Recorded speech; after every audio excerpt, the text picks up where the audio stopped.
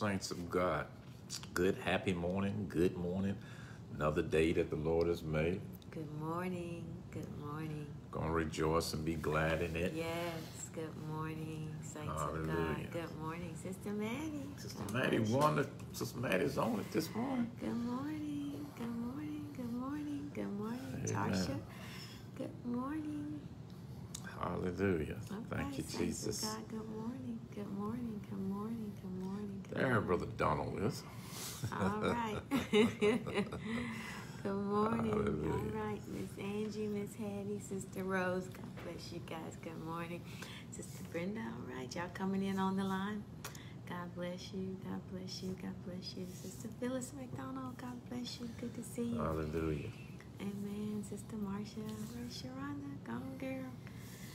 All right. God bless you guys. Ooh, oops. Brother Clayton. All right. Watching all the way from Malvern. Sister Camille. Sister Bond. All right. Good morning. Good morning. Good morning. Good morning. Good blessed morning. Amen. Good morning. Good morning. All right. So good to see you guys coming in on the line this morning. All right. We're excited about the Word of God. Hopefully you enjoyed this past week. And God has more Word for us. More Word. Can't live without the Word. Impossible. Cannot live without the Word. Man should not live By bread alone. But everywhere. by every word. Yes. Every word that proceeded out of the mouth of God. And when you understand how powerful the Word of God is, you'll use it every chance you get. You'll seek after it every chance you get. Keep it in your mouth. You'll keep it in your mouth every chance you get. Will not let it depart out of your mouth. Yes, and it's not just in your mouth. We want it down in your soul. We want it down in your spirit. We want it down in so that we can live out what God has placed within us. Yes, good morning, good morning, good morning, good morning. All right, share, share, share, share, share. You know the ministry routine. We're asking you to begin sharing this feed. Help us spread the gospel. Help us spread the word of God. Help us spread what thus saith the Lord. You know, you are a royal priesthood, so we have to do priestly duties. All right. And the Lord told us that we are ambassadors. Yes. That means we've been sent here on a mission. We've been sent here on a mission, and we cannot allow ourselves to get polluted with the things of this world. We cannot allow ourselves to become, Paul says, entangled in this world. We are soldiers. We've been sent here. And we got to do battle now like never before because everything that is happening. So we want to continue with this series on fear. And I'm always amazed, when I look up words and study words, how many times words are used in the Bible. And when you come to fear, it is so frequent. It is so often. You got fear, you got frightened, you got terrified, you got distressed. Those synonyms for fear is just so many times used. And since we know that the Bible is a very selected book as far as what went into the Word of God, those things were selected by God himself, then we understand that fear was going to be a major problem. And we have to continue to study this. And we just thank God for the time that we're living in. We do thank him for that because he said in everything give thanks. Got to get that. In everything give thanks. So it's an opportunity. Those two words, remember those words, opportunity and purpose. And we're here for a purpose, not here by accident, coincidence. God meant for us to be here. I'm going to say that again. God meant for us to be here during the pandemic, during the unrest, during the injustice, during everything, the hurricanes that are happening, the plagues of locusts, the plagues of birds, all of that is happening now on our planet. God meant for us to be here. So we will rejoice and be glad in it. So we have something on fear, and the Psalms are so loaded with encouragement of not to fear. And I think that most of them are written by David, and David was a person that the enemy came in on to try to destroy him. The shepherd boy, the little shepherd boy. the fear, the intimidation, the bullying. The devil's a bully. And what keeps him off of us is the word of God. What destroys him, what pushes him back. He can do all the huffing and puffing he wants to, but he ain't blowing nothing down. And the things that he has taken, the Bible says he has to restore 7 times. Now that's word. So we just thank God for this time. And First Lady, we're going to let you loaded and ready for this word this morning. And going to follow your lead this morning. You got a lot to say concerning this 118 Psalms. Yes, we're in the 118 Psalms. And I believe it has, what, 29 verses? 29 verses. Yes. Can't get to all of them today, but we're going to focus on those key verses. Yes, so we're going to be doing verses 1 through and including verse number 17. So this is Psalms 118, verses 1 through 17. Yes. Now, this is Thursday. I kind of get a little ahead of myself sometimes. And I thought this was Fearless Friday when I woke up. But this is Thankful Thursday. Yes. This is Thankful Thursday. Yes, it is. And we'll give thanks unto the Lord. And our psalm begins with thanksgiving. Yes, our absolutely. Psalm today is so befitting for today. Right. And so for Thursday that we call Thankful Thursday, it reads in Psalms 118 verses 1 through 17. It says, "Oh, give thanks unto the Lord, for he is good, because his mercy endureth forever. Let Israel now say that his mercy endureth forever. Let the house of Aaron now say that his mercy endureth forever. Let them now that fear the Lord say that his mercy endureth forever. I called upon the Lord in distress. The Lord answered me and set me in a large place. The Lord is on my side. I will not fear." There it is. Whoops, there it is. I will not fear. What can man do unto me? Yes. The Lord taketh my part with them that help me. Therefore I shall see my desire upon them that hate me.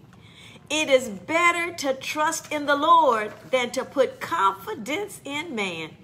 It is better to trust in the Lord than to put confidence in princes.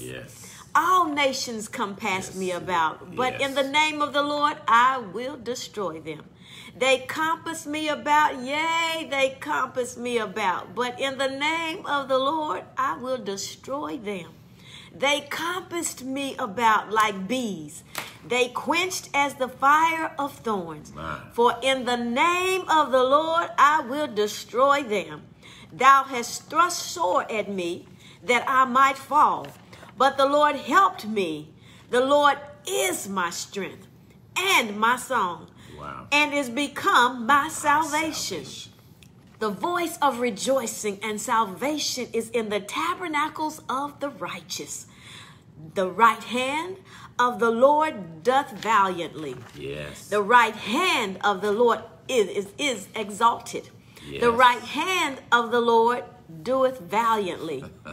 I shall not die but live and declare the works of the Lord. And let all God's people say amen. Amen and amen. All right, Pastor, we talking about thanksgiving and trust in God removes fear. So the psalmist here begins in Psalms 118 with, "Oh, thanks unto the Lord, for he is good." You know, we say this little cliche, we say this thing that the Lord is good. And the response is all the time. And all the time. God is good. Let's say it again. The Lord is good. All the time. And all the time. God is good. So when we understand how good God is, we have to look and see God is good because of what? Because his mercy endures forever. Now that's his loving kindness. That's the love of God. That's equated. His mercy is equated here in this Old Testament word to God's love. And it's linked to his grace and his compassion. His love, his grace, and his compassion. Yes. So he says his love never fails. His love never quits. His mercy, his love, it endures forever. How long is forever? Forever. How long is forever? Forever. Is it just for a day? Is it just for a month? Is it just for a year? Is it just for a decade? Is it just for a century? How long is forever? Forever is throughout all eternity. Yes. It will never fail. Yes. It will never stop. It will never quit. Now he begins with, telling Israel in verse 2. Now let Israel say, his mercy endures forever. He's pointing out specific and particular people to say, right, because they should know. Israel should know that his mercy endures forever. All that they've been through, all that God has seen them through, his mercy endures forever. Then he says, let the house of Aaron say. Now this is the priesthood. This is the leaders. These are the Levites. These are the people in authority. These are the people in position to represent God. He said, now let all the house of Aaron say, let his mercy endure forever. But he doesn't stop with the Jews, and he doesn't stop with the Jewish priesthood. He moves on to verse 4, and he says, let them now that fear the Lord, reverence God, say that his mercy endures forever. That's you and I, brothers and sisters. That's the Gentiles. That's everybody else that can come into play. His mercy. Endureth. Forever. We need to say that. Yes, his mercy. Endureth. Forever. Forever. So you got to say that with us. His mercy endureth forever. And so we see how God has included everybody in here. Yes, yes. The psalmist has included everybody in here. So you can't say, well, I'm not an Israelite, and I'm not of the house of Aaron. I'm not a Jew. I'm not a Hebrew. I'm not a black Hebrew. I'm not a black Jew. I'm not, how we've gone off on tangents. But right now, the psalmist is saying no matter who you are, you can boldly proclaim that his mercy endureth forever. Now, the Bible talks about the mercy of God in so many different ways. It talks about Jesus is the Father of mercy. My. He is the Father of mercies. Yes. Now, Jesus is the Father of mercies. So when you understand that your Father is a Father of mercies, you can come boldly to the throne of grace to obtain mercy.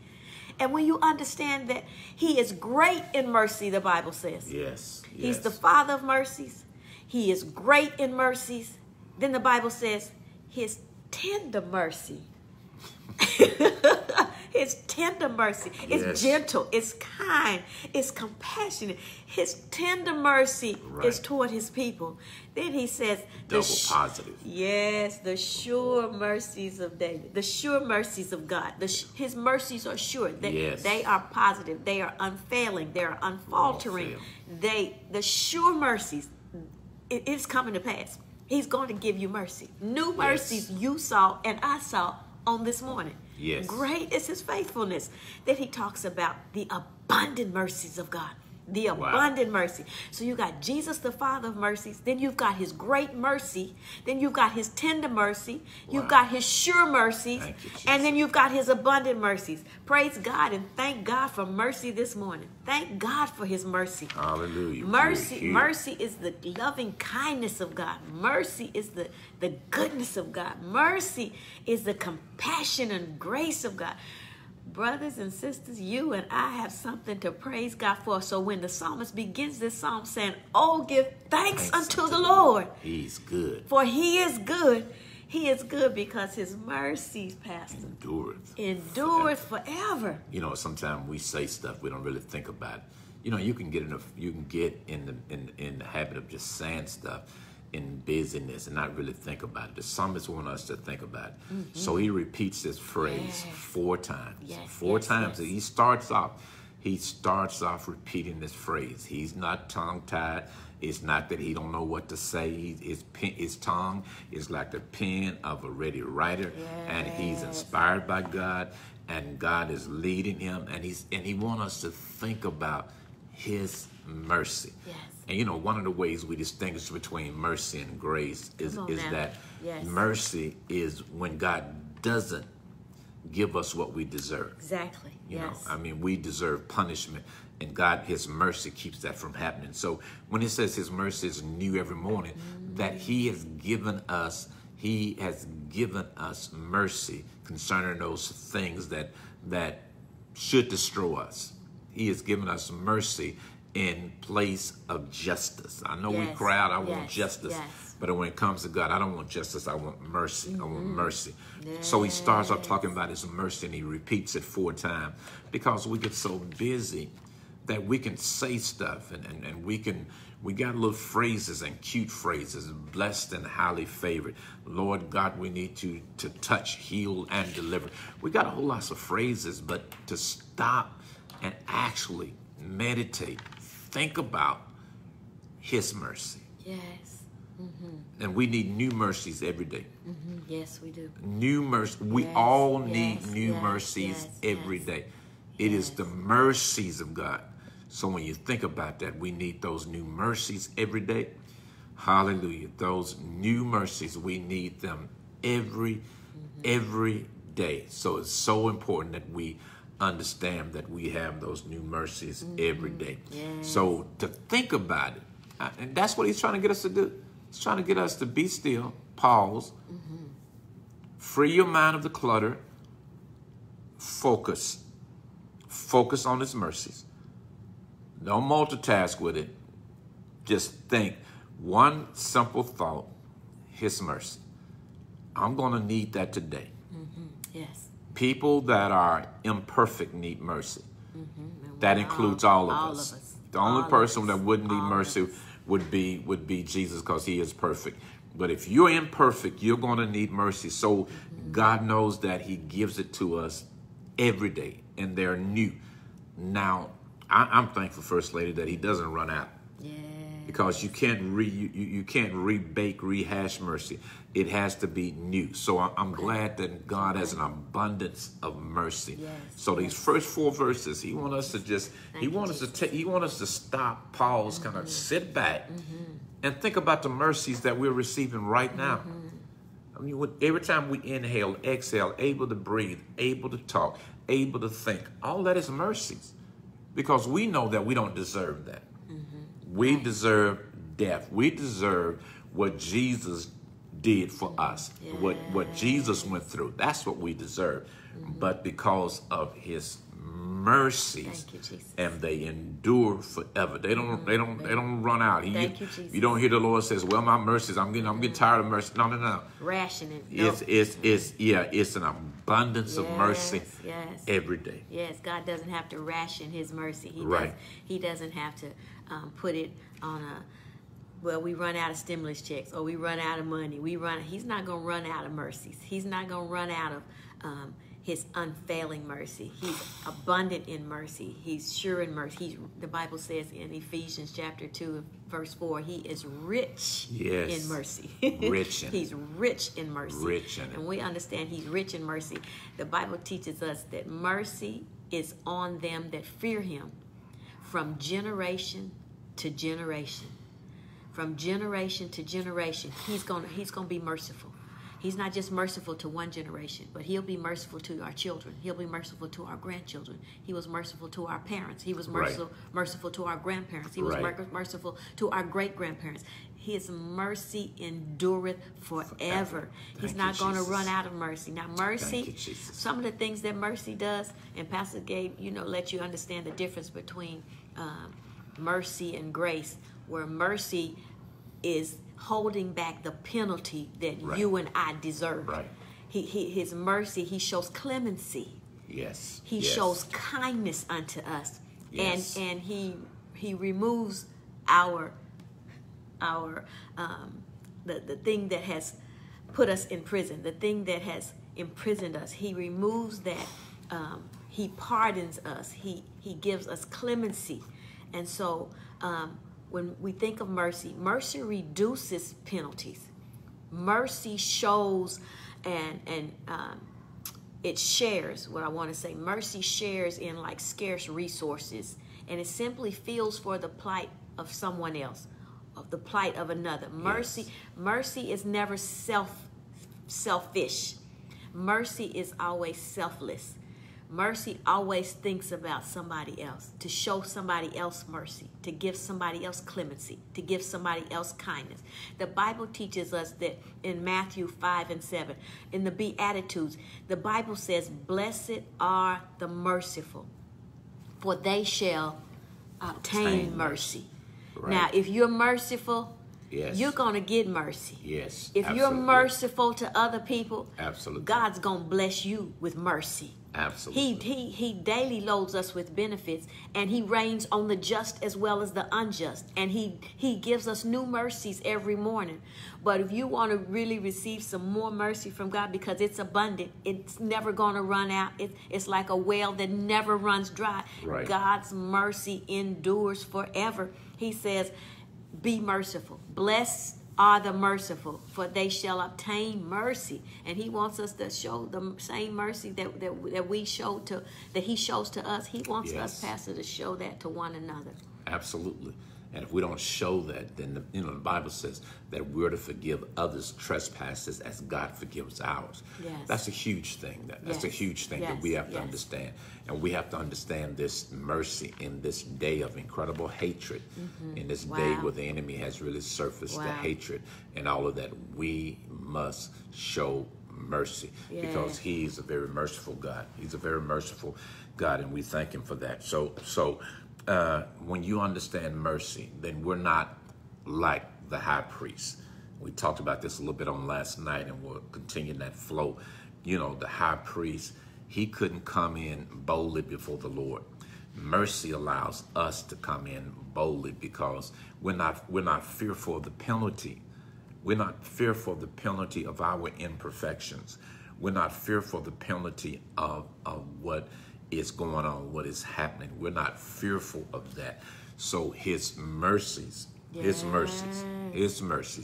endure it forever. It is always there, because then we can walk in and we can understand he's our Heavenly Father, he's Daddy, he's Abba, and all that fear, that trepidation, that dread, we don't have that. And that's the difference between the old covenant and the new covenant. We have not come to the mountain where there's thundering and lightning and people are terrified, and even Moses is afraid because of just the awesomeness of God and the dread and the punishment that if somebody touches the mountain or an animal touches the mountain. We come in relationship with him. And you know what? If you don't study God's word, we don't understand the privilege that is. We don't understand the privilege that we have in the new covenant, that people, that the great people we study in the word of God, they didn't have that privilege that we have to come. And it's because of the mercy he has extended to us because of the death of his son, Jesus Christ. So when we understand that, we understand what God has done for us, and we are his children. He's our Father, and he's the Father of mercy. Yes. We should take on the characteristics of our Father. Absolutely. We should exemplify and portray and display mercy. Micah 6 and 8 says, "He has showed thee, O man, what doth the Lord require of thee?" He says, "He has showed thee, O man, what is good." Yes. "And what doth the Lord require of thee? But to do justly, to love mercy, and to walk humbly with thy God." So he's telling us what the Lord has showed unto us, what he's looking for us, because he is daily loading us with mercy. He's opening up the windows of heaven and pouring out mercy, new mercies every day. And so those first 4 verses, we see a psalm of thanksgiving for the mercy of God.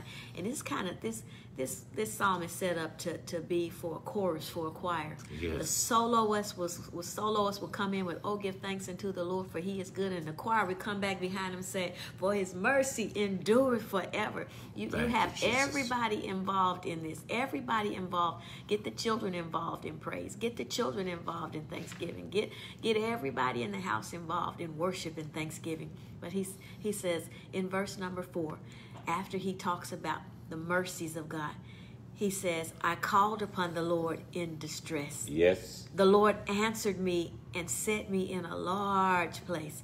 He says, I called upon the Lord in trouble. This is really a messianic psalm dealing with the second coming of Jesus Christ. We're not going to do the whole psalm. We're just going to go down to verse 17. But just looking at this psalm, I called upon the Lord in distress. Have you ever been in distress? Distress is a place of trouble. Distress is a place of pain. Distress is a place of frustration. Distress is a place of you don't know what to do. You in a I don't know what to do situation. Right. Distress is not a good place to be in. He says, but I called on the Lord while I was in this pit.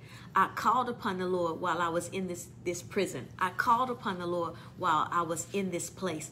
And he says, the Lord answered me and set me in a large place. The Lord got me out of this. The Lord will get us out of whatever place of distress we're in, whatever place of trouble we're in, wherever we are in life that's distressful for us. Do you not know that God will answer us when we call upon him? He says, before you call, I will answer. I will answer. If you call upon the name of the Lord, if you call upon the name of the Lord, he says, I will be there. I'll be there, and that right early. And he said he called upon the Lord in his distress. Yes. Think about that. He called upon the Lord in the distress. This is a very distressing time. Yes. See, this is why the word of God is so applicable to us today. When we look at the word of God, we can relate. You know why? Because it's written for us. And that's one of the huge mistakes that many people in the world are making when they say the Bible is antiquated, it's outdated. No, it was written in the past for the future. It's written for us. So in the midst of our distress, what we're going to do, we're going to call upon the Lord. You know why? Because his mercy endureth forever. He just wasn't merciful to Abraham, Isaac, Jacob, David, Elijah. He is merciful to us. And so he says he called on him in his distress. And that distress, you know, one of the pictures of salvation is deliverance, and it's deliverance from a tight place. When you think about salvation, it's a deliverance, you know, being cramped and tight. It's like a prison. And the psalmist says that he called on the Lord. He answered me. So like he answered me, and he set me in a large place. In a large place. He put me in a large place. God doesn't want me to be cramped. He wants me to be able to stretch out. He put me in a large place. That's what he wants for his people. He told them, now the promised land is not going to be like Egypt. Egypt, the land was totally different. It was not a prosperous land. You had to irrigate it. It took a lot of effort to get water there. He said, but this land, the land that flows with milk and honey, this land, this large place, I'm going to give you plenty of room. And see, so the psalmist says in his distress, he called on the Lord because it felt as though life was crowding in on him. It felt as though the walls was falling in on him. It felt as though everything was closing in. And when he called on the Lord, salvation, he rescued me and he set me in a large place. Yes, one translation says that you were pushed to the wall. Yes. You're backed into a corner. You're in a tight place. You remember we talked about that on yesterday. We talked about being in trouble. This is a place of trouble. This is a tight place. This is a place where you can't move like normally. This is a time where everybody's saying, this is not normal. This is not my normal. This nothing is normal about this. They want to, the one thing First Lady, they said, I'm gonna cut you off. The one thing they said is the new normal. I really don't like that, because this ain't normal, and we're not gonna make it normal. Certain things that are happening, that is not. I understand what they're trying to say. I understand what they're saying. This is the way it is for right now. Right. But this is not normal. Anytime you make something normal that's not normal, then what happens is the abnormal becomes your normal. This is abnormal. This is not what God wants for me. And the thing about it, the reason why we say that is because we declare, this is not what the Lord wants for me. This is not who I am. This is not what he has ordained for me. Then whenever you release those words, then what it helps you to do, and it helps you to see that the promise that he has, you reject what life brings and you declare what God wants for me. So when we talk about being pushed up against the wall, Yes. pushed in a tight place, pushed Yes. in a corner, this is not the abundant life. Right, exactly. Jesus came that we might Exactly. have life and that we might have it more abundantly. And So that's what he wants us to have, and that more abundantly is to the full and running over. Right. That's what that abundant life, Right. because he's abundant in mercy. So since he's abundant in mercy, he wants it to flow over. He wants the life that he gives unto us to be a life brimming to the top, seeping over the edge, coming over the top, running over. So he wants us to have not just enough, not just a little bit. Not who he is. Not I'm rationing this out and I'm just giving you just enough for the day. You got to make this last for the rest of the day. Right. You got to make this last for the rest of the week. Not You got to who he make. is. You know how we do with our paycheck sometimes. We got to try to stretch it. Stretch it we out. got to try to make it last, and we got to try to make it. Make it to the next payday. Yes. That's not God's will for us to just be trying to barely make it. Right. He wants us to be living a life, the abundant life in Christ Jesus, a life to the brim, full and running over. He wants us to have this good life. He says, I called upon the Lord in my distress. Yes. And this is a point where we don't deny. Right, We don't right, deny distress. right, We right. don't deny problems. We Right. don't deny being backed up in a corner. We don't deny being pushed into a corner. But this is a time where we trust God. Yes. This is the time where we still praise God. Thanksgiving and trusting in God will remove all fear. It will help us repel fear in this distressful time, because distressing times will bring fear. Yes. Distressing problems and situations will bring with it the fear. Remember, we talked about all types of fears on yesterday. There are many fears. Yes. And when distress comes, distress brings a partner with him. Distress brings a roommate with it. Distress brings somebody with it called fear. And you got to understand, when distress comes, I will not fear. He says, the Lord answered me and set me in a large place. Large place. He set me in a place where I could breathe. Right. He set me in a place where when people, it's a phobia of being in small places. It's a phobia of being closed in. It's claustrophobia. It's a phobia when you are in a tight, small place, and this distressful place brings claustrophobia. And so when you understand with this fear of claustrophobia, the Lord says, I hear you, and I'm bringing you out, and I'm going to put you in a large place, so you will have no reason to fear. I'm going to extend your borders. I'm going to extend your tents. I'm going to extend your territory. I'm going to extend your circumstances and your surroundings, so that you understand that I am with you. That next verse says, the Lord is on my side.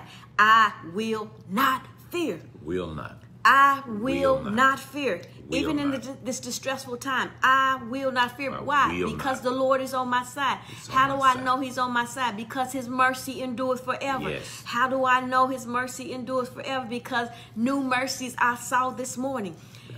We understand that the Lord is on our side. We will not fear. And he says, what can man do to me? Yes. He asked this question.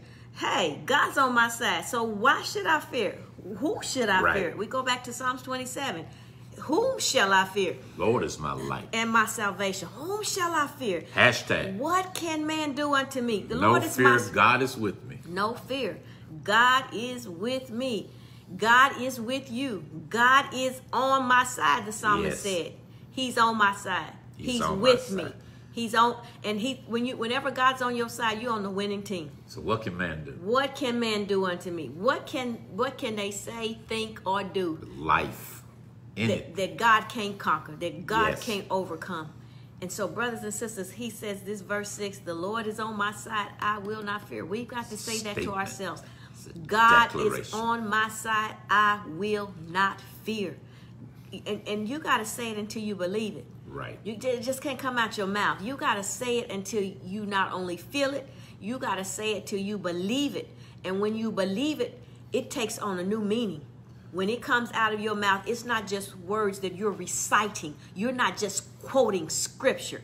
You are saying it because you believe it. You're saying it because you know it is fact. You say it because you know it is true. You say it because you know God cannot lie. His word cannot lie. You say it because you know it brings life to it. When you speak it out of your mouth, you put life to it. You put breath to it.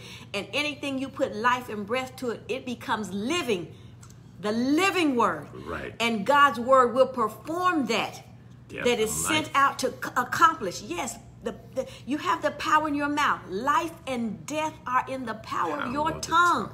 So in the power of your mind. So you gotta speak life. You gotta say, I will not fear. You gotta combat fear with some big talk. You gotta talk back. When fear starts talking to you, start talking back to it and tell it what God says. You know what God says? I'm gonna remove that thing, that tightness, that claustrophobia. I'm gonna move the thing that got you all crunched in, the thing, and I'm gonna bring you into a large place. See, it speaks, these verses speaks about the very character of who God is, the very essence of God. He's the God of the large place. He's, you know, and Joshua, even Joshua, when he was going into the promised land and they crossed over the Jordan, and then when Achan had stolen the money and stolen the accursed thing, and when they suffered defeat, and Joshua's on his face crying out to God, and God, you know, Joshua says these words, I wish we'd have stayed on the other side of the Jordan. And what he was saying is, we'd have been all right, all crowded up, all of us on that one side and just in that little land. But that's not who God is. God is the God that brings us into a large place. He's not just the God of barely enough. He's not the God of just enough. He's the God that is more than enough, the God that overflows. And so the question he asked, so if God is on my side, what can man do? What can happen to me in this world? You know, man and his inventions and weapons and things formed and things to come and famine, when you know he's with you. My God. I mean, when you really know God's with you, then that's that insurance, and fear will dissipate. He says that verse 7, First Lady, the Lord taketh my part with them that hate, that help me. Therefore shall I see my desire upon them that hate me. It is better to trust in the Lord than to put confidence in man. It is better to trust in the Lord than to put confidence in princes. And so here you go. Here he goes again, repeating, because he wants us to get into a meditation, because we can say so many things, but they don't get inside of us. And we see that. We can come to church and have an incredible time. We can have an incredible time of worship, and then 3 minutes later, we forgot what we said. And James said in the book of James, we're like somebody looking in the mirror. Then when we leave, we forget that our God is an awesome God. God is with us. You know, we praise in one moment. The devil got us acting schizophrenic. We got us praising and worshiping. And then all of a sudden, the next moment, we crying and weeping and all of that, because we lack faith. We lack what God has said. And he says, now, standing in the mirror, you see yourself in the mirror. Then when you leave, you forget who you are. You forget that you are more than a conqueror. You forget all of that. We have to understand that. So he repeats this twice too. The other one he said did 4 times. All right now. And now he repeats this. It is better to trust in the Lord. It is better to trust in the Lord than to put confidence in man. He takes it up a level. All right. Than in princes or kings or queens or whatever. Trust in the Lord. So when we trust in the Lord, we're not going to put our confidence in man. We're putting our confidence, our trust, our hope, our desires, everything that we believe, we're putting it in the Lord. Because the Lord, he's flawless. The Lord never fails. The Lord has a track record second to none. I'm going to trust on the winning side. I'm going to put my trust in the winning side. I don't want to trust in nobody else, because man fails us. As good as man can get, and as good as the heart of man can try to be, Man will fail you. Yes. So yes. we understand that God never fails. Yes. God is yes. omnipotent. He's all powerful. He's omniscient. He's all knowing.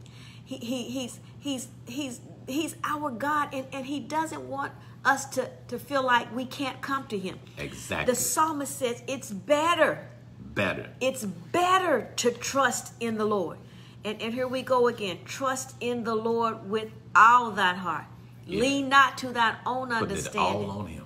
In all thy ways acknowledge God. He will direct thy path. We trust in God because we know he will bring us to a large place. We trust in God because we know he has abundant mercies and he's rich in mercies. We trust in God because he's unfailing. He's never failed us. And I told you earlier in a previous Fear series that we sing that song, Jesus Christ never failed me yet. He never failed me yet. He never failed me yet. Jesus Christ never failed me yet. And I said, take that yet off there because we don't even have to put that yet on there. Yet has the connotation of the possibility that it might happen, that it may happen, that it's possible that he might fail. No, Jesus Christ will never fail. And when we understand the psalmist, to reiterate this, to say this over and over, he says, I'm not going to put my confidence in men. I'm not going to put it in horses or chariots. I'm not going to put my confidence in governments or politicians. I'm not going to put my confidence in celebrities and song artists. I'm not going to put my confidence in people in Hollywood. I'm not going to put my confidence in people on TV. I'm not going to put my confidence in the news media. I'm not going to put my confidence in the governments. I'm not going to put my confidence. He goes up from just man to princes. That's people in authority. That's people. That's people who most people, royalty, people they look up to. People who, if somebody come to town, it's, oh, did you know? No, he says, I'm not putting my confidence in man. My trust is in the Lord, because it's better for me to trust in somebody who won't fail me. Yes. It's better for me to trust in somebody who has an excellent, excellent, non-failing track record. Right. And the only one like that is God himself. So it's better for us to trust in the Lord, saints of God, and put our confidence in him. And then in verse 11 and 12, he picks it up again, and he says, they compass me about, yea, they compass me about, but in the name of the Lord, I will destroy them. Verse 12, so they compass me about like bees. So here, swarming. So here again, he's trying to get us to get it. He's trying to, the power of understanding what we're saying, that power of understanding. So again, he repeats it. So he repeats the same thing in the first 4 verses, and then he comes out and then he repeats the same thing in verse 8 and 9, the same principle he's trying to get, the same word. He echoes it twice because he wants us to really get it in our spirit. So here he says, now, they're going to come past you. He said, they all nations. And here he's going to the worst possible scenario, the worst possible times in your life. Ooh, that's good. I felt like that was for somebody. Thank you, Jesus. Sometimes people say, this is the worst time in my life. That's what he's saying. If every nation, if everybody come against you, the psalmist says, when my mother and my father forsake me, he's taking it to the extreme. It doesn't matter. The Lord will pick me up. So he says, if they all compass you, your worst possible time, your worst possible thing that can happen. And we think in the pandemic and all of this is the worst of time. God says, in all of this, he's going to be there. I'm going to trust in the name of the Lord. Then he says, they can pass me about, yea, they can pass me about, but in the name of the Lord, I will destroy them. And he says it again in verse number 12. So actually he says it 3 times. 4 times. 4 times. He says it 4 times here. It is back to back, back to back. Nations compass me about, in the name of the Lord I will destroy them. They compass me about, yea, they compass me about, but in the name of the Lord I will destroy them. They compass me about like bees. They are quenched as the fire of thorns. For the name, their name is again. For the name of the Lord I will destroy them. You got to use the name. He's talking about battle. He's talking about for us spiritual warfare. And what he's saying, you got to understand, don't let the devil make you cower down. Don't let him bully you because he surrounded you. And you know, that was something they used to do in school. If you want to really, everybody, they get all around you like they're going to, so that is a technique of the enemy to hit you with everything he got. He'll throw the, we got that old saying, he'll throw the kitchen sink. He'll throw the kitchen sink at you, and he'll do more than that. He'll throw every plate, every cup, and every cabinet. He'll throw the refrigerator, the stove, and everything else at you. But guess what? Guess what? You're going to win. Yes, yes. You say, how you know? I read the end of the book. Yes. I read the end of the book. Yes, we did. Yes. We win. I know you're supposed to start the first and then I would go all the way through. But I skipped to the end. And in the end, we win. It is total, absolute victory, and the enemy is defeated. Yes. We win. So just those verses there, he's got a pattern here that is different here in the 118 Psalms. He gets something and he keeps repeating it so we can get it in our spirits. Yes. And so in that, those 4 verses, 10, 11, 12, or should I say 3 verses, 10, 11, and 12, and he talks about being compassed 4 different times, and he talks about, in the name of the Lord, I will destroy them. The Lord will I destroy them. This is the host he talks about that's compassing him. That means it's not just one thing. It's not just, if you say it's not one thing, it's something else. It's a host of things that have come up against us. This time that we're in, it's not just a pandemic that we're dealing with. Right. This time is a whole lot of stuff we're dealing with. It's the economic situation that we're dealing with. Absolutely. It's the racial bias and injustice that we're dealing with. It's the judicial and government systems, the systemic racism that we're dealing with. It's the COVID-19 and all of the things that comes with it, the mask wearing and social distancing and not working and not going to church. And it's a lot of things that are we're dealing with right now. It's a lot of things that have come up against us. But what he's saying is, don't fear those who can destroy the body. Don't fear those that come up against you, because if God be for us, he's more than the world against us. This host that's encamping against us, he says they're going to come up and swarm around us like bees. Like bees. Now, don't none of us like bees. Right. Don't none of us like wasps. Don't none of us like hornets. Don't let bumblebees come. We don't like insects like that. But he's saying it's not just one, but they're swarming around you. Even when the enemy comes in like a flood. Thank you, Jesus. The Spirit of God will lift up a standard against it. You got to understand, he says, even though this is happening, he says they are quenched as the fire of thorns. They might come against me as a wildfire. We see those fires in California on the news. We see those fires, in the forest. And when we see them, we see how they blaze and how they come. But he said this fire is like the fire of thorns. Now, thorns have a spectacular blaze. They have all this brilliant, pop, but they don't last long. Right. Thorns, quick. The fire of thorns, it burns out quick. He says, even though they're coming against me like a swarm of bees and like a blazing wildfire, he said, I'm going to put it out. The Lord will put your fire out. And all of them got stingers. The Lord will exterminate your bees. Yes. He will take that swarm of bees and get rid of it. He will take that wildfire and extinguish it. He says, I am the Lord that helpeth thee. Yes. He says, thou hast thrust sore at me that I might fall. He says, you put me on the edge of a cliff and I'm about to fall off. But you know what? He says, but the Lord helped me. The Lord grabbed me. The Lord kept me from falling. The Lord kept me from toppling over. The Lord kept me from being annihilated. He says, the Lord is my helper. The Lord is my strength and song. We got a reason to sing. Because he is our strong tower. He is our strong champion. He is our strong deliverer. Become my salvation. Yes, that's the 3 S's. SSS. SSS. Not an SOS, but an SSS. He's our strength. He's our song and our salvation. Yes, and you know what he did? You know what he did, First Lady, because they all came, in life there are things that come and look like everything that's coming stinging. The job layoff, the furloughs, the economy is stinging us now.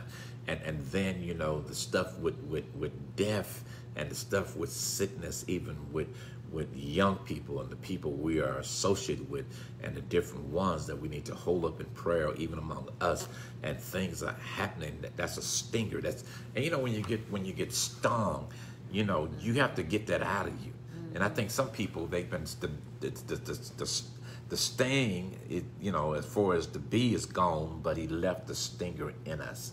And that's so powerful, because even when this is over, we got to make sure we get the stingers out. But you know, the one thing that when we see they came, you know, this right here, and we're going to move. He says here about they compassed me, and he talks about all the compassion, and then he says they compassed me about like bees that swarm all those bees. But bees produce something. Honey, honey, honey, honey, honey, honey. His word is sweeter than the honey and the So honeycomb. when I get past the stingers, when he move all that what they was trying to do, guess what's gonna be left? What you meant for evil, Yes, he's gonna turn it around for it's your gonna be good. all sweet. What you think was just all horrible, in the end, it's gonna be sweet. It is gonna be sweeter than honey good. and the honeycomb. Yes, Are you yes. listening to me? So don't worry about them trying to bully you and the things in life. Life is a bully. Life will bully Yes. you. Life, you know, First Lady, if we're not careful, if you don't have the Word of God, life will become the worst nightmare you've ever lived. Life will become a nightmare with everything that is happening. So when God says, you know what? Yes, they're there. Don't deny it's there. Right. We're keeping it real. Yeah. But greater is he that is within. Yes. It's not that I'm in denial. It's just that I understand who is with me. Yes, that's it. So if I don't panic, it That's doesn't it. mean that I don't understand what's real. Right. It doesn't mean that I'm asleep. It just means that I understand who is with me. So I'm not going to ask the question the disciples asked, carest thou not that we perish? Because Jesus was asleep on the boat in the storm. And they asked him, don't you care? The mere fact he was on the boat should have let them know it couldn't go down. Right. The boat couldn't sink because he's on the boat. So even though life will compass you about, but he gets into what you were starting to talk about, the 3 S's in verse 14, but verse 15, First Lady. Wow. Something is happening here in verse 15. Yeah, wow, in verse 15, the voice of rejoicing and salvation is in the tabernacles of the righteous. The right hand of the Lord doeth valiantly. Wow. He says, the voice of rejoicing. This is unrestrained jubilation and praise. Unrestrained praise. This is that Davidic praise. I'm a dance like David danced. I'm going to praise him with my whole heart. I'm going to give the Lord everything I've got. Yes. I don't care who mocks me. I don't care who laughs at me. I don't care who points a finger at me. I don't care what they say. This is my praise of jubilation. This is, and he says this is going to happen in the tabernacles of the righteous. This means this is going to happen in the camps of the saved people. Right. It's got to be some praise in your camp. It's got to be some praise in your house. Yes. It's got to be some praise in your tabernacle. It's got to be some praise in your temple. Right. Because I can't praise God for you. Right. Pastor can't praise God for you. Right. You got to praise God for you. You got to give him your best praise. Right. When you understand that he's brought you out of a horrible pit, when you understand that he's established your going, when you understand that he's given you new mercies, when you understand what you called upon him and he answered you and set you in a large place, when you understand that when you trusted in him, he delivered you, when the enemy compassed you about, you didn't have to fear because the Lord helped you to destroy them that rose up against you.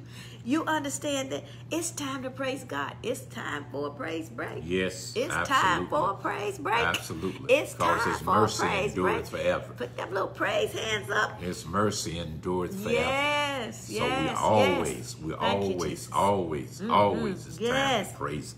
And then he goes in verse 16 and he repeats that again. The right hand of the Lord is exalted. Yes, he the says right it. hand of the Lord Yes, he says is it again. exalted. And what happened with that right hand of the Lord? It does what? Valiantly. That right hand, Pastor, he says the right hand of the Lord has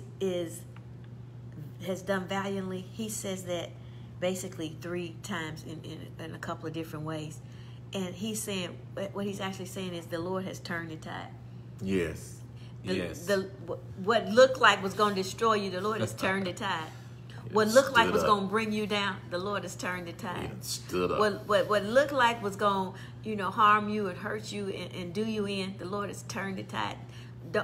We want God's hand in this. Yes. We want God's hand in everything that we do. We want the hand of the Lord to stay on us. We want the hand of the Lord to stay in our finances. We want the hand of the Lord to stay in our home. We want the hand of the Lord to stay on our bodies. We want the hand of the Lord to stay in our churches. We want the hand of the Lord everywhere. Never reject the hand of the Lord. We want the hand of the Lord because it's going to do valiantly. It's going to be raised in victory. Yes. Like when you have a favorite team, you cheer for your team. Yes. When your team scores, your team makes the winning basket or the winning touchdown or the winning spike in volleyball, whatever it is, you get excited. You just don't fold your hands in your lap and ball your fist up and just, But when your team wins, you know what happens to your hand? Your hands go up in victory. Yes. Your hands go up in victory. The hand of the Lord has done valiantly. Yes. It's raised in victory. It's raised. Right hand. Yes. Divided the Red Sea. It's raised in power. It's raised in anointing. Right. It's raised letting you and I know that when God raises his hand, brothers and sisters, we've got the victory. Yes, when God absolutely. raises his hand, your enemy is defeated beyond a shadow of a doubt. When God raises his hand. What they used to do when they get victory, they do the wave. Everybody synchronized the world. Come on. Over making a touchdown or pigskin running across a painted line, and the world get excited about that. We have to get excited because verse 17, it blows it out the water. Come on now.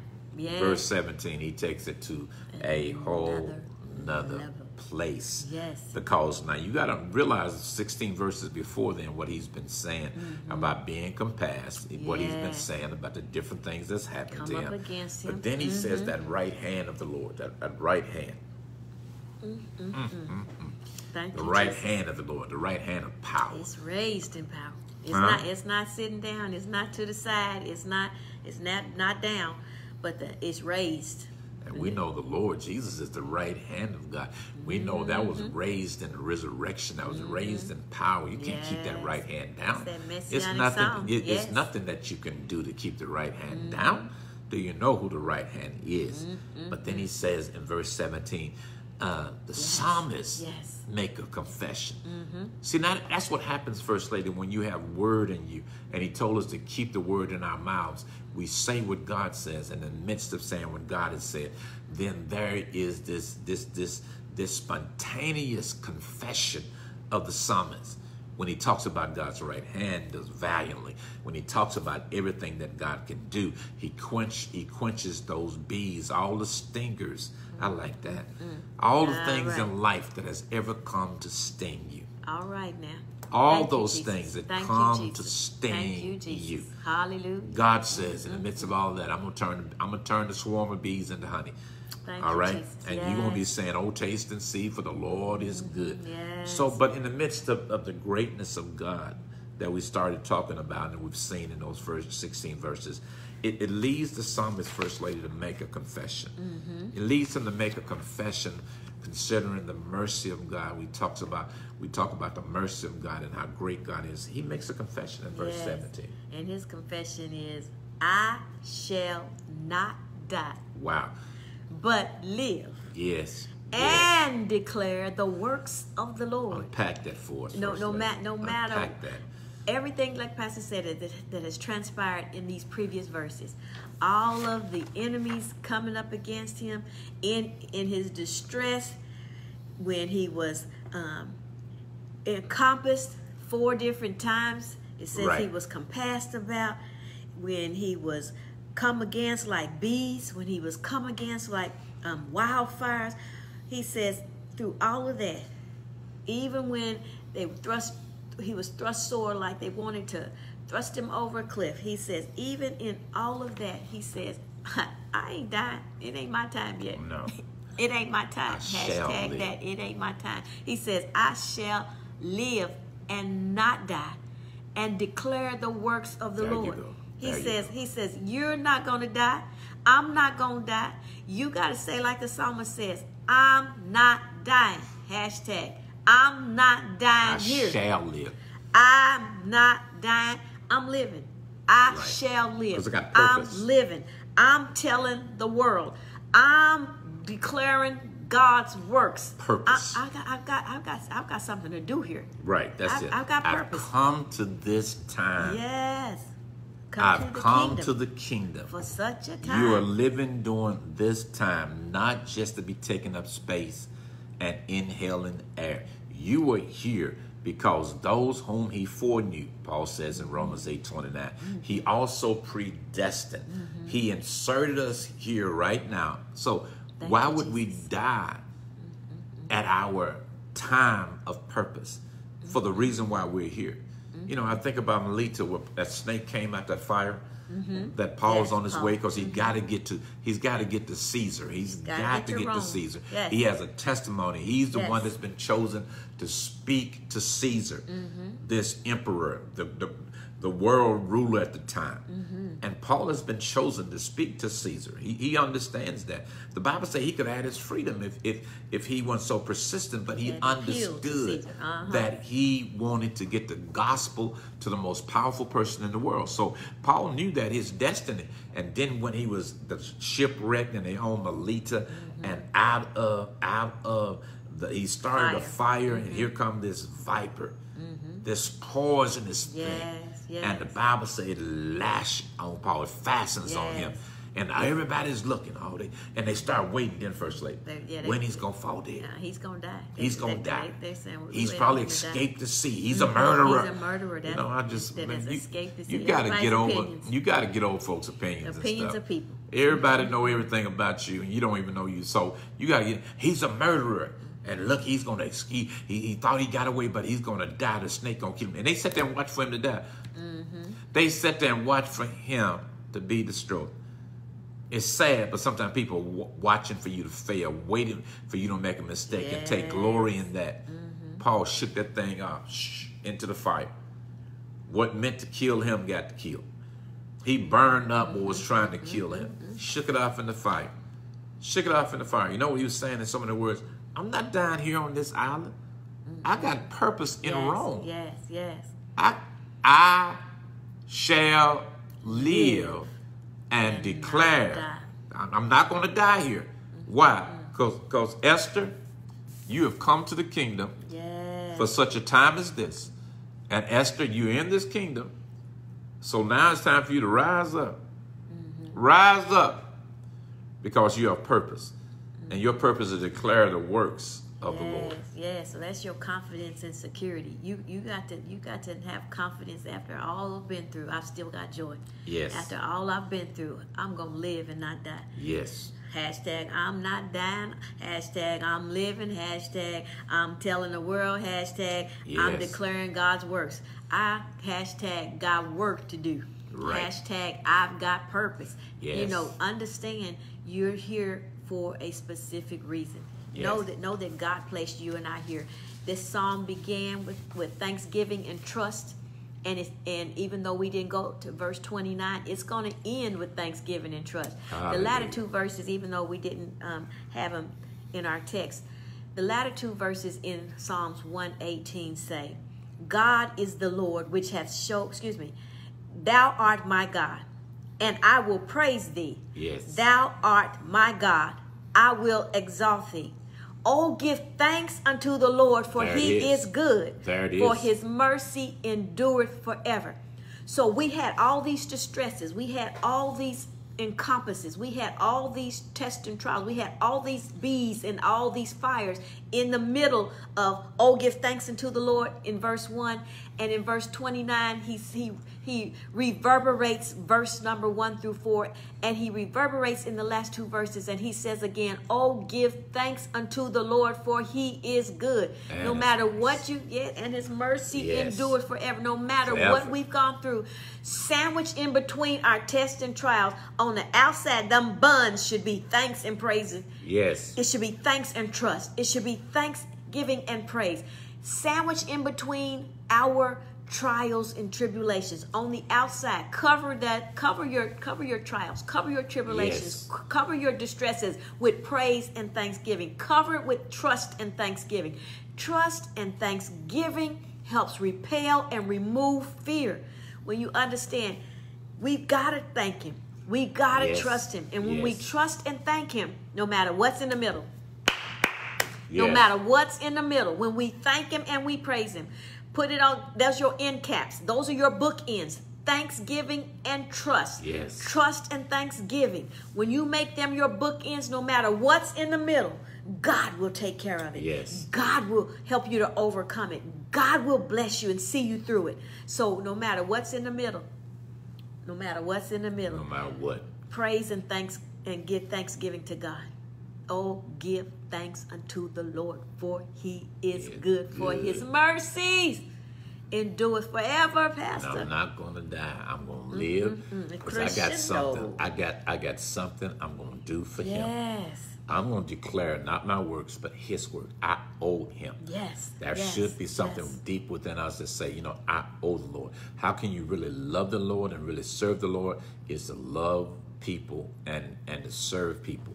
Because if we really want to show God how much we love him, we love others. We love Yes, others. yes, And what we do yes. in that love what we have for others, we declare the works of the Lord, the works of God.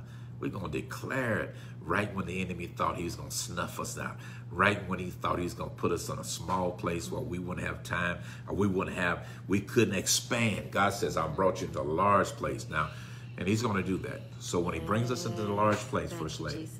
it's that Thank you, challenge Jesus. to declare the works of the Lord. Yes, trust him this week. Trust him, trust him. When you can't trace him, trust him. That's good. That's When you good. I can't like trace that. him, trust him. All right, Sister Rose, I see you. I see you shouting. I see your license plate. I see you saying, trust him, trust him, trust him.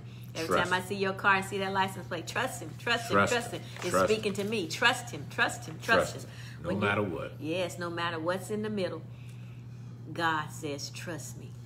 God says, give me thanksgiving because I'll help you. I'll save you from the cliff. I'll keep you from falling. Now unto him that is able to keep you from falling and to present you faultless before the presence of his glory with exceeding joy. Yes. To the only wise God be wise glory God. and majesty, dominion and power both now and forever. Amen. His mercies endure Forever. forever. All right. God bless you. We thank y'all for joining us on today for Thankful Thursday. Yes. Woo-hoo. Be thankful today. Be thankful today. Have a day of Thanksgiving. Yes. Every day is a day of Thanksgiving. But Yes. be even more thankful on today, realizing that his mercies endure forever. His mercy. And tell somebody of the mercies of God. Tell somebody. You ain't going to die. So that's part of your job. To tell of his good works, to tell of his mercy, to tell of his goodness, to tell of his endure loving forever. kindness, to tell because it's ongoing, it's perpetual. His mercy and love is continual. It will never fail. All right. Now remember, you can join us on our website, actsministriesonline.org, Yes. and connect with us. If you have prayer requests, please send them in to wtebroadcast@gmail.com. Hallelujah. We will connect in prayer with you. We love you. We're praying for you. And we wish God's best for all God's people. We love you and miss you. And we are thanking God for just this time of fellowship online. We thank him for just being able to see your comments, to hear your heart, to hear your thoughts, to see what God is saying unto you. We thank God for you sharing. Continue to share. Just take 10, 15 minutes a day to just do that. Just make that a share time. This is my prayer time. Declare the works of the Lord. Yeah, this is my prayer time and this is my share time. Yes. All right now. Prayer time and share time. Yes. That's the works of the Lord. Yes. Declare Love him. This is declaring helping others. Yes, that's declaring the works of the Lord. Yes. That's not just a nice scripture that we can No. quote. This is something that we're going to live out. Declare and share. Yes. Declare the works of the Lord by Yes. sharing the feed, by Yes. sharing the Yes. live stream, by sharing what God has given unto us and what he's downloaded into us. All right. Today is Thursday. If you haven't gone by from 9 to 12, you can go by the churches in Conway or North Little Rock and pick up a free box of food while the supplies last. Some non-perishables there, so Yes. go ahead and pick those boxes up. Pick them up for someone who may be in need, that you might know has a need, a single family, parenting, older generation, some of the senior citizens, or someone that you just might know falling on hard times, may have lost their job, may have been furloughed during this time. There are people who need help. That's why we are here. We are Yes. here to help. Okay, God bless you. Pastor, we're having parking lot service at both the Both North Little Rock locations. location and both the Conway location this coming Sunday. We have heard your cry. Yes. We have heard your cry and pitied your every groan. So just like the psalmist said, I cried unto the Lord and he heard me. We hear you loud and clear. God bless you. We thank you for joining us. Join us on the prayer line.